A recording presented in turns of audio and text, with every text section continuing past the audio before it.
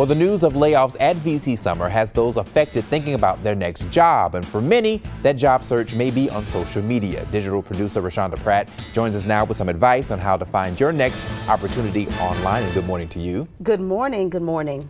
So, okay, online, everybody goes online, and so this is a great tool to find your next job. Social media really is changing the game on how we do the whole job search thing.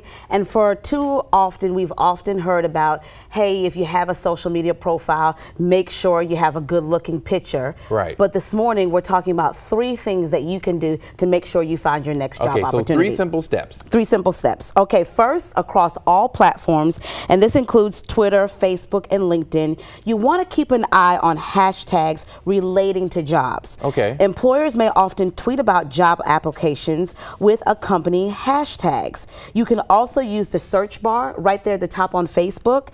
For the best results, type in words like jobs or hiring and then the specific job that you are looking for. Okay, that makes sense, and that the way you really can see who is hiring for something that you are qualified for, something you're interested in. Exactly. The second tip is you want to send a personalized message. I know we get a lot of friend requests. Yes. You want to send a friend request, and sometimes we just do the whole blanket thing and you just send it out blindly. But if you really want to stand out in the marketplace, you want to stand out in the job arena, send a personalized note to anyone you don't know. Anytime you connect with someone, especially on LinkedIn, don't use the generic. It makes you stand out, and it also shows them that you're trying to create relationship. Yeah, and it also kind of gives you a little personality edge. Exactly. They can kind of feel you out a little bit. Exactly. They get to know you. And lastly, this is one of my favorites. Make sure to connect with groups, follow company accounts. By joining groups, you can help connect to new professionals. Following company accounts